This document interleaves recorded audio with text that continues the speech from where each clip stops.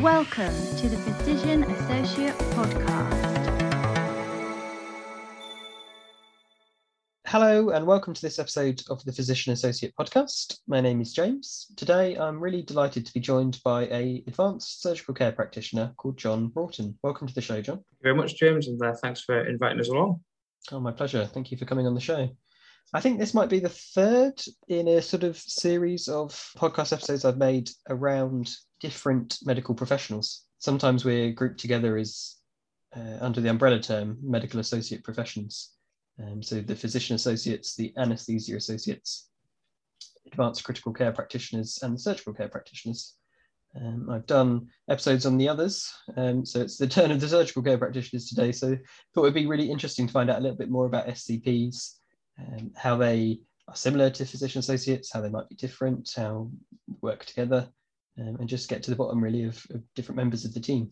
Yeah, that sounds really good, and glad to be here to have that discussion with you. So I've been a physician associate, I think I've been qualified for 4 years, maybe a bit more now. And I still get asked, usually once a week by somebody, a patient or another colleague, what is a physician associate? I'm not convinced I've yet cracked a really good way of explaining what a PA is. Is that something that you get asked a lot as a surgical care practitioner? Do you get asked what your role is quite frequently?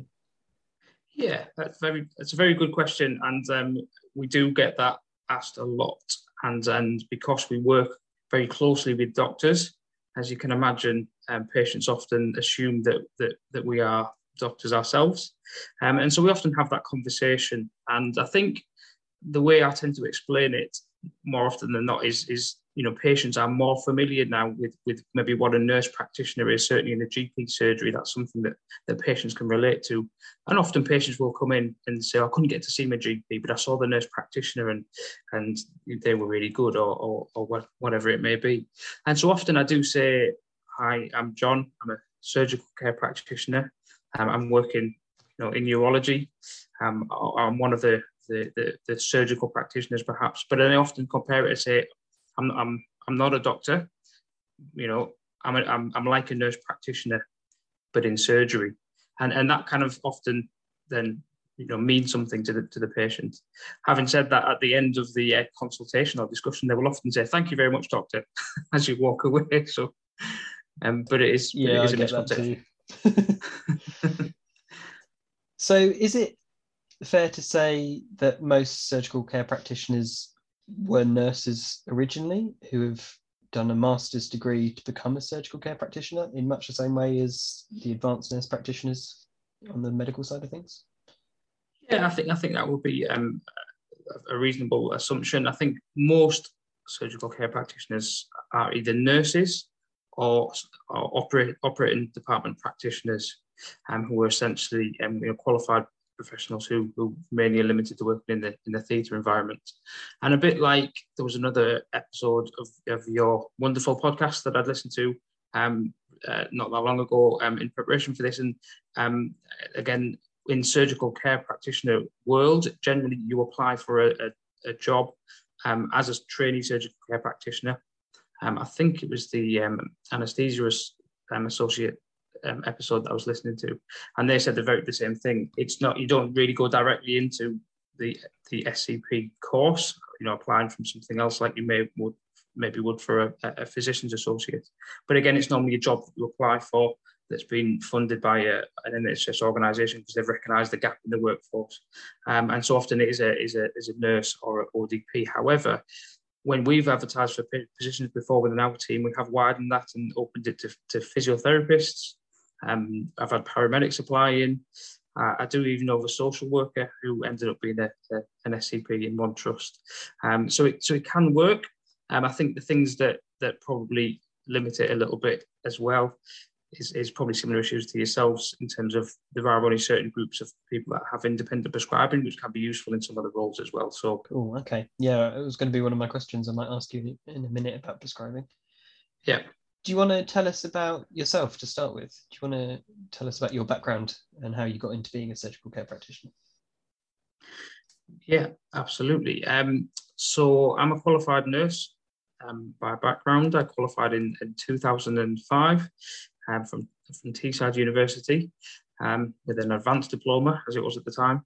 And I first of all started to work in accident and emergency at James Cook Hospital, and that was the area that really kind of fascinated me when I was a student. Really interested me, and so I did a few years working in that department. And at that time, the advanced or the emergency care practitioners were just starting to become a thing that was talked about quite a lot. And I was very interested in going into that side of things. I realised I wanted to kind of really stay clinical. I think, as a nurse, you kind of take one of two paths normally. You normally end up kind of going into the management route, or you stick with the clinical. And it was the clinical side, and certainly the advanced nurse practitioner kind of areas that were really interesting to me. And I was just getting to the point where I was starting to look at what, well, I've done about 3 years in as a general staff nurse. And I'm starting to look at these other roles and think, yeah, this is something I really want to explore. And I remember I was searching for general nurse practitioner roles, and I came across an advert for a trainee surgical care practitioner in cardiothoracic surgery. And I remember reading the job description, and I searched it on Google to say, what is this? What are these surgical care practitioners? And it really blew my mind with what they were wanting to do with this role, what they were potentially training us up to do. And that was everything from, first assisting a consultant surgeon to perform open heart surgery. So it was just, you and them potentially, using a scalpel on a patient and being taught to suture and taught to harvest blood vessels for this procedure and all of this kind of stuff. I thought, there's no way as a nurse that you can be trained to do that. It's amazing. Anyway, I applied for the job, and again, didn't really think that I'd have much chance. And I was really fortunate enough to not just get an interview, but landed the job. And there was a team of 3 or 4 of us starting all at the same time. And it was great, really exciting, really interesting. Learned a lot, and again, very daunting at times as well. It was a big change and a lot to take on. But we went on and did a degree again at the time at Teesside University in surgical care practice. And I was there for 6 years doing that, which again really enjoyed and learned a lot. And in that role, we did a lot more than just theatre. It was very much set up to be the whole patient journey. And again, there was junior doctor workforce issues outside on the wards as well. So our team, one day we may be in theatre, assisting with surgeries, and the next day we may be on the wards covering again what a junior doctor would do, doing ward rounds, seeing to patients, getting called in when someone wasn't well, all of that kind of thing. So it was very, very advanced and really enjoyed it. And then I did a little bit of time in management for some reason. It lured me in at the end, even though I didn't want to go in that direction. And then I ended up covering an area which was a urology service, which had huge junior doctor shortages. They just couldn't get the cover for both in theatre assisting, and so there was often for robotic procedures, which we're involved in now. There was two consultants performing one operation, and also outside on the wards as well. And from my experience, I'd approached the clinical director at the time and the management and said, what you really need is a team of surgical care practitioners and advanced clinical practitioners, and we can deliver a lot of the service for you. And I was very fortunate, again, that the management took that on. And got the funding through and converted a lot of locum spend and different things like that into these substantive roles. And now we work in a real blended kind of team. We have a few junior doctors. We have 7 nurse practitioners, as I call them, but they're really advanced clinical practitioners and surgical care practitioners who perform a 7-day service now in urology, 12 hours a day, and provide the real, what I call like the base medical cover for the urology specialty that I work in now. So that's kind of my journeys to where I am now. Perfect, thank you. It's sparked off a question in my head around, is there a difference that you see between a surgical care practitioner and an advanced nurse practitioner or an advanced clinical practitioner, whatever the correct term is? Yeah, that's a really good question. And it's one that a lot of people don't kind of understand the difference between. And I certainly have a view on that, and I know my colleagues do as well. And the way I view it really is that, the surgical care practitioner is trained to perform certain tasks in theatre, and there's a very distinct skill set for that, and working in surgical areas and working closely with surgeons in that kind of environment, is a totally different skill set to anything we do outside of that area. And the way I kind of think about it and explain it to people sometimes is very much in the same way as the medical model. So there are physicians who are who are trained, and their training is ultimately regulated by the Royal College of Physicians, and doctors ultimately in training will go on to be consultants in that area, but there will be generally like a medical consultant. And also then for junior doctors who are wanting to train to be surgeons, it's a very different route and a very different training process, and ultimately they are registered as surgeons with a national body.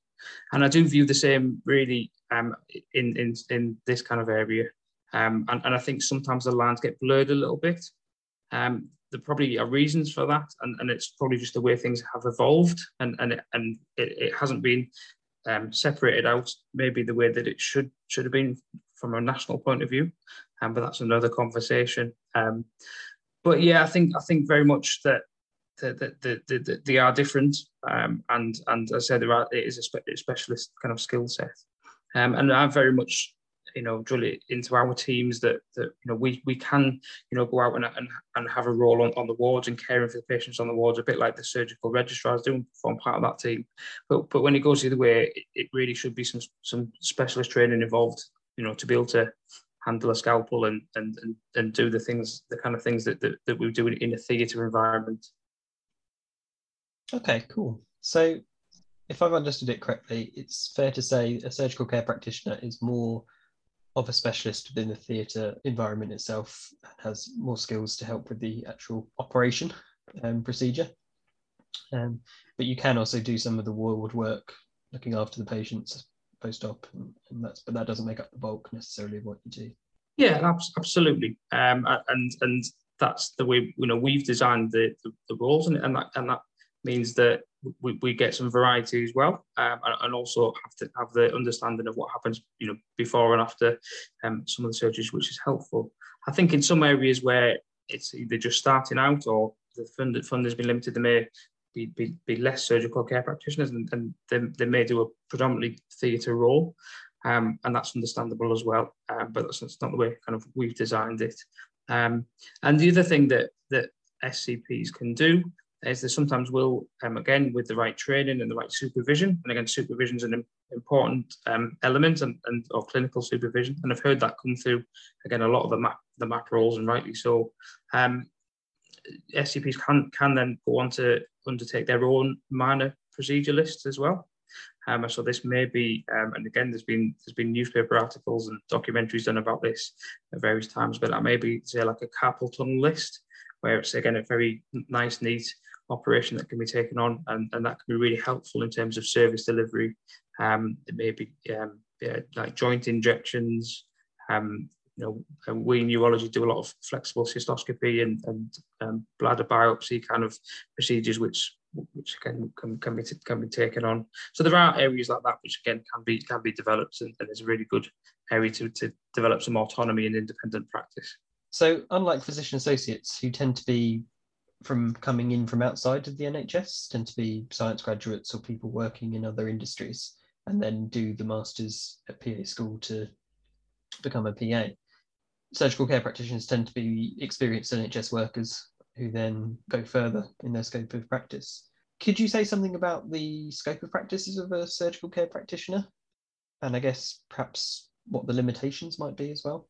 I'm assuming you're not going to get many surgical care practitioners, for example, working in general practice or other specialties. So you're absolutely right in that, a lot of people who go on to train to be surgical care practitioners are generally experienced NHS workers from either a nursing background, often a surgical or theatre nursing background, or operating department practitioner, but then not always. And the training has been designed to take someone from scratch, if you like, if needs be, right up to being a competent first assistant in theatre, the training is accredited by the Royal College of Surgeons, and the definition of a surgical care practitioner kind of evolved in the late noughties, or the mid to late noughties, really. And the Royal College of Surgeons were pivotal in that, in putting out a curriculum framework and what the standards should be, and also accredit certain universities. So there is only 3 universities at the moment who are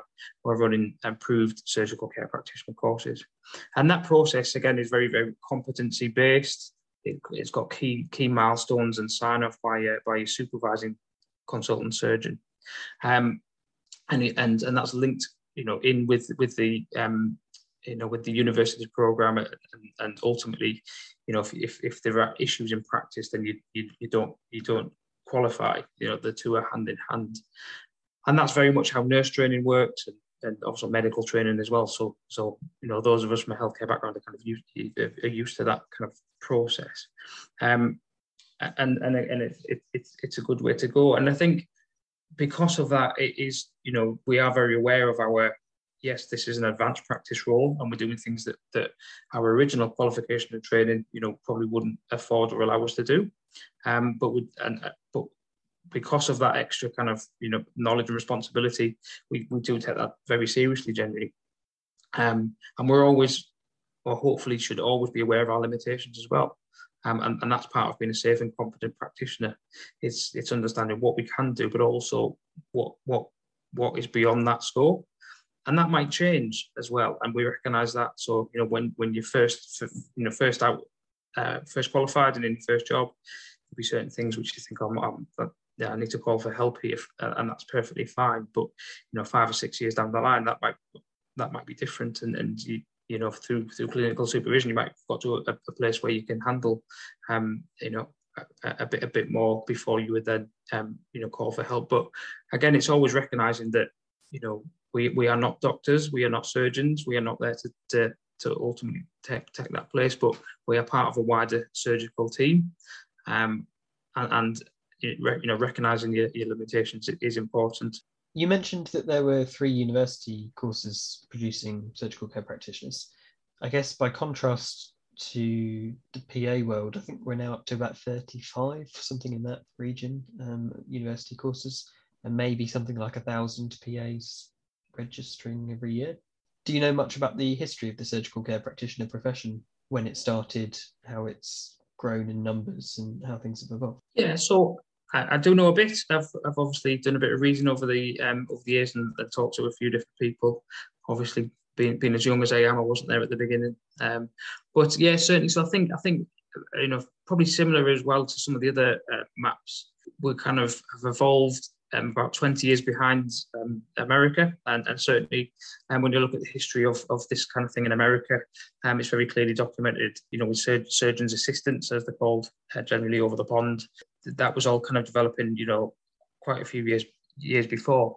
In terms of this country, there was the first documented case that we can go back to, is a lady called Suzanne Holmes, who was being trained to be, again, like an assistant kind of role in theatre, modelled on what was going on in the States. If I remember rightly, I think she was involved in cardiothoracic surgery at the time, and that she took a trip over to America to learn how to see what they were doing over there, and kind of developed the role organically in this country. And again, it was kind of quite pioneering at the time, but there was nothing really formal that until the talk really kind of generated around the European Working Time Directive and the limitations on junior doctor hours, because for those that know this, they'll understand. For those that don't, the junior doctors and medics in training really provided the entire workforce really for the NHS for a lot of service delivery. And when those hours were starting to be talked about limited, there was a lot of panic in the system, because there was no talk of masses of extra junior doctors. It was just like limit their hours, and then what's going to replace them. And so in the early 2000s. There started to be a lot more discussion about that, and there was also the Kalman report on surgical training, and really limiting the amount of time that surgeons spent, or the amount of years that surgeons spent training as well. And so there was a lot of fear and anxiety that surgeons wouldn't get enough experience actually doing the procedures that they needed to do, because they were doing so much healthcare delivery and all of that kind of thing outside of theatre. And so these discussions kind of were happening at a national level, and that's where in the early 2000s the Royal College of Surgeons was really behind formalising this type of role, and they developed the curriculum framework, and they could see how this the expansion of this role and the formalisation of this role was going to be able to provide an extra layer of a wider surgical team. So that's really kind of how it has been established and formulated. There's been an update to the curriculum framework, which came out in 2014. But again, unfortunately, there hasn't been, the places that you can train again is limited. So we have to travel to Manchester for a few hours down the road to be able to attend university, which is where we send our trainees currently. It's interesting you ask about numbers, because that's something that we still don't really know how many surgical care practitioners there are. And I think that we are working, trying to work towards that. We don't have at the minute mandatory registration. And I think that a lot of that is driven by the fact that a lot of us who are SCPs have a base profession as well, whether that's a nursing qualification or an ODP qualification. We are either regulated by the NMC or the HCPC. So that kind of hasn't really prompted us to drive on and push for registration and regulation, like for example the PAs. So it's really exciting that the back end of 2021, we set up the Association of Surgical Care Practitioners, which is the first really coming together nationally of SCPs, and we're really aiming to try and bring about voluntary registration where we can, support for the SCP workforce, because often SCPs may be lone workers or there may be only a few of that role within the hospital. So it's trying to get some support for SCPs across the country. It's trying to promote the role as well, trying to get it out there to surgeons and surgical departments that don't quite understand it yet, and what the benefits could be for their teams and ultimately for the patients that they care for, and trying to provide some standardization as well, because again there's variation in what goes on, what roles are, what people do, and also what people are paid as well. So that's where we're at the minute, and we are working closely with the Royal Colleges, both in England and in Edinburgh where possible, and also with Health Education England, which has really kind of been given the task of drawing together kind of all of these the medical associate professionals. I think this is something about a lot of this has developed organically, and I'm sure you'll experience that as well. And it hasn't really kind of been formulated and driven from the centre, which does have some benefits, but also it does mean that things get left and sometimes not planned in the way that there could be. But we are getting there, and we're in a lot better position now than what we were a few years ago, and that's where these kind of discussions with similar colleagues who are all doing the same type of roles is really good. And I think working together with Health Education England, I'm really optimistic in the next few years that that there'll be a lot more structure, and there'll be a lot more kind of organisation in how these roles are set up and how workforce planning is done in the future. Yeah, it's an interesting discussion about regulation, isn't it? I know when the GMC consultation was out a few years ago, and they were asking for opinions on which of the medical associate professions should, if any, be regulated. And it was only the PAs and the AAs that the GMC are taking on currently. I guess they felt that the ACCPs and the SCPs were likely already regulated by your professional bodies, the NMC, the HCPC, as you mentioned. I wonder if in the future things might change. Yeah, it's a really interesting topic, and it's one we debate as the association a little bit as well, because there are certainly clearly benefits to it, but also there's some grey areas as well. And for those of us who are qualified nurses, we think, well, what would happen to our nursing registration? Would we have to give that up? Would we be dual registered? And then what happens if I was doing a shift one day as a nurse? Who am I registered under? Or if something were to happen, who would take me to task on it if I was dual? But there's a lot of questions that I think need to be thrashed out. Yes, but you're right. As PAs, we won't have that necessarily. I suppose there might be a few PAs who were nurses in the past, but most don't hold registration already. Yeah, absolutely. So it's a little bit more straightforward, and I think that's why they made that decision in the end. It was the simpler things to go out to start with, and we'll leave the other things for down the line. Most advanced clinical practitioners or advanced nurse practitioners, I still can't quite get my head around the titles. Most of those colleagues are prescribers. Forgive my ignorance, I usually only work in medical settings, GP land and the acute medical unit. Is there much need for surgical care practitioners to be prescribers? Are you all prescribers? How does it work if you're not? Are there issues? Yeah, that's again a really good question. So at this point in time, prescribing is not a mandatory part of the SCP training. It's not part of the master's course. Although, if you were doing an advanced clinical practitioner course, which some of my team are, it is a mandatory part of that program of course. So for SCPs, it's not mandatory, and again, probably one of the reasons why it hasn't been mandatory so far is, again, you wouldn't want to limit like ODPs who, again, are regulated by the HCPC, who can't currently become independently prescribers. So that would limit their access to the training, which wouldn't really be fair. So so it's not mandatory, although I personally strongly encourage it. All of our team of SCPs, and there's a team of 4 of us in neurology, it's very similar in cardiothoracic surgery as well, where I worked. We were all prescribers because of our extended role on the wards as well, and very much that was part of our role and what we needed to make it function as well as possible for patient care. So it's not mandatory. It is different in different areas.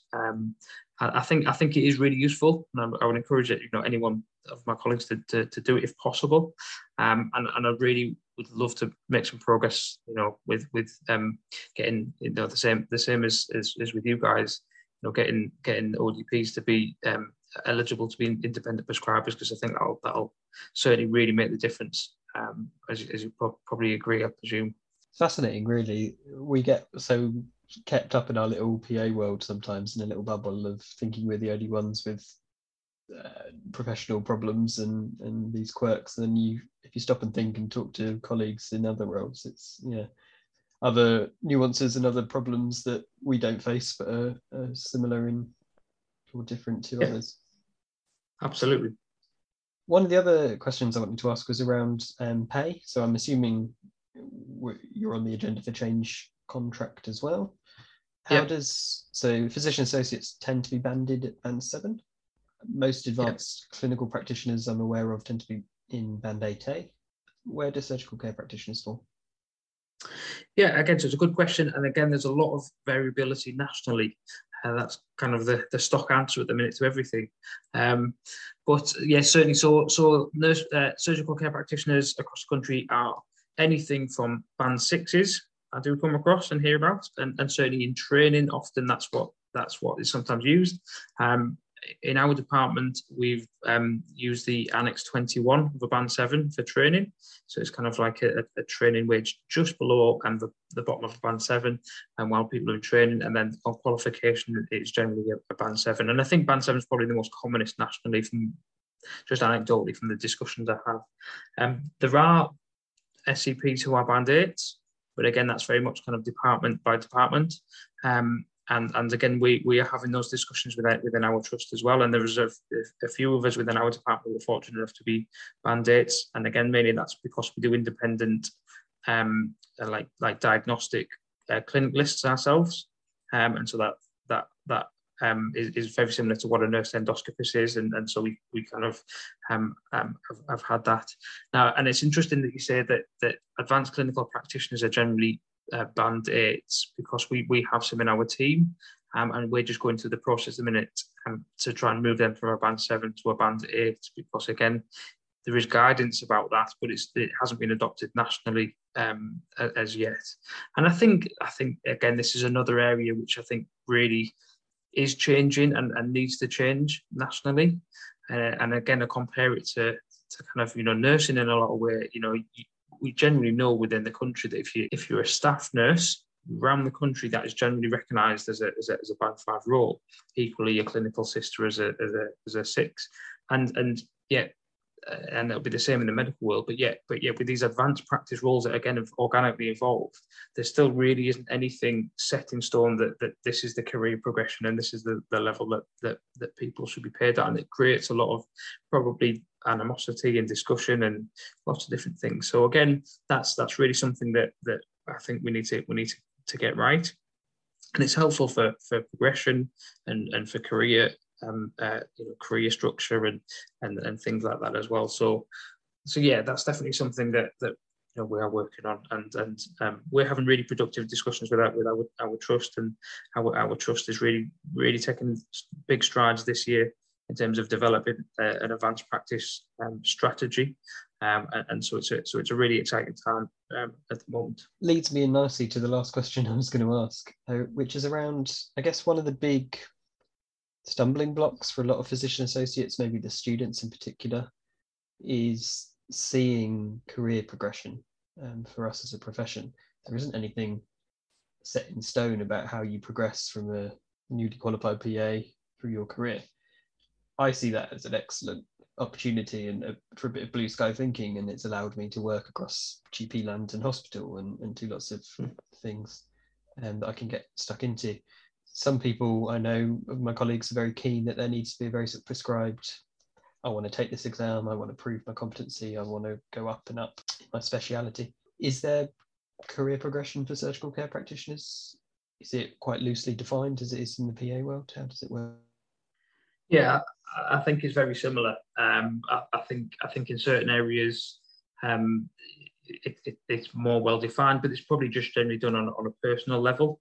If you get good support from your local trusts and your surgeons that you work with, then career progression can be achieved. But it's you have to kind of carve it out yourself, if you like. Whereas there's not a real structure in place to be able to offer that real progression, and certainly that's something that I'm thinking about and working through and trying to think through, not just for myself, but how do we do this better, and how do we do this on a more national level? And I think this is where, for all of us, the strength in coming together, like just having these discussions now, are really helpful, because as you've alluded to, we all kind of have our discussions and struggles and think, oh, this is only happening to us, or these are the struggles that we've got as SCPs, and ACPs maybe doing the same, and AAs and certainly yourselves, but actually, it is important to recognise that we're all kind of going through these struggles. We're all kind of like trying to find our way and work out, what good looks like, and what is the future, and how's it all gonna come together. I do really think there is strength in us coming together to do that, and I'm really excited about the discussions we're having as a national group of SCPs, and we're encouraging as many SCPs to join as possible, because again, the strength in numbers is even better. And I think across the groups, we should be looking to see, well, what does that mean for each other, and how can we support each other to achieve all of these things, and no one group is the answer. We all are part of the answer in a different way. I'm really hopeful that Health Education England will continue to progress things forward and work with us all to try and achieve something which not just delivers continuity of care and really fantastic care for patients, but also develop something for the workforce as well, and develops that career progression.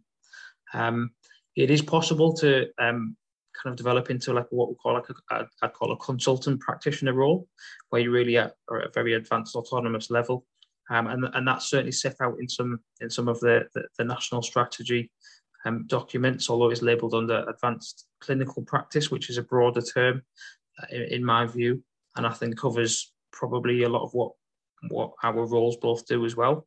And I think it sometimes gets misassociated just with what we would call ACPs. I think advanced clinical practice is a wider role, and there is talk about that kind of progression and also that kind of consultant practitioner. And so I think, again, there is light at the end of the tunnel. I think that there will be career progression, but it's just not quite as embedded and defined as what it should be yet. Brilliant. Thanks for explaining that, John. I wondered if you could just say a little bit about whether you worked with physician associates in your career and how you've come across as an SCP and a PA. Yeah, certainly. So I have come across both qualified physicians associates. On one of the wards I go to, I visit a smaller trust where we do some work as well. And there are physicians associates who are working on the ward there who've come across, who are part of the medical team. And again, extremely professional. And again, to start with, I just assumed that they were part of the junior doctor workforce. It was later down the line that I suddenly realised that I was dealing with the physicians associates, and again, that's a testament to just the fantastic work they were doing. And also, as in our department, we were approached to see if we could host some students, and we were more than happy to do so. So last year we had a few students who joined us and did some, and we set up a timetable for them to visit various areas and see what we did on obviously on the wards, caring for the urology patients pre and post op or as an emergency, on ward rounds and various things, and also some exposure to theatre and some of the robotic surgeries and operations that we do that are interesting to see. So yeah, very good, very keen, very knowledgeable, really, wanted to learn and develop. So I've had very good experiences so far. Part of me wonders, or worries, I suppose is a good word, how big the PA profession could get and whether that might crowd out the other advanced practice roles and the other MAPs. I hope it doesn't. I hope the PA profession continues to be a point of entry for people outside of the NHS to come and work in. But I hope that the advanced practice roles, such as surgical care practitioners and the others, are still in existence for people who are already in the NHS as other professionals who want to extend their scope of their practice. I don't foresee competition or anything like that, but I suppose it's worth considering about in the future.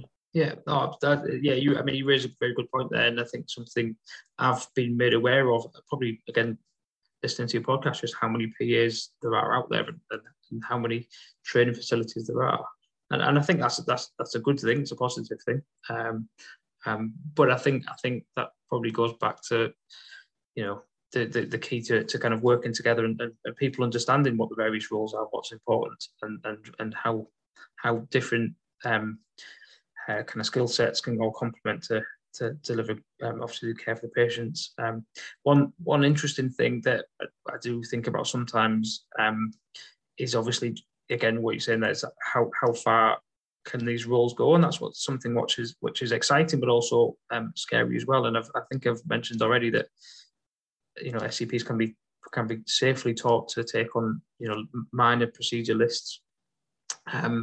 But there is kind of always the question of, well, what else could we do in a safe way, and will there be scope in the future to continue to develop that and take on slightly more advanced procedures or slightly bigger independent procedures, general anaesthetic cases and things like that, which might sound scary, but again, if they're done in the right way, history teaches us that is entirely possible.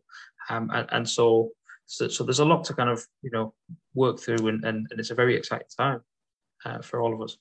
I think the one thing I'm learning, the more I talk to other PAs and other professions, doctors, surgical care practitioners, and of all sorts of varieties, nothing ever stays the same in the NHS. We could define what a PA is perhaps at this moment in time and what a surgical care practitioner does at this point in time, but it won't be the same in 10, 20 years.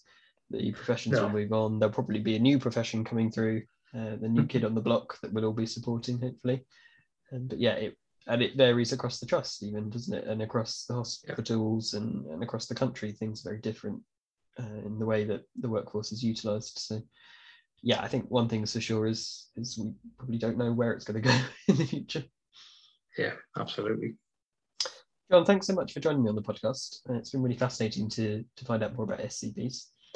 If people have questions, thoughts, comments, ideas about surgical care practitioners, where would you point them to go to find out more about the profession? Yeah, certainly. So obviously the first thing I'd point people to would be the Association of Surgical Care Practitioners website, which can be found by a quick Google search. Obviously, there is the information on the Royal College of Surgeons website as well, both in England and in Edinburgh. It's a very useful area to look at. And there are the individual universities who provide the training as well. So anyone who's interested in looking at what the training criteria are, then I'd definitely point them to that area. Any of us will be happy to be contacted as well. The Association of SCPs is active on social media, both on Facebook and Twitter is a good place to find out more, and we'll be happy to respond to that.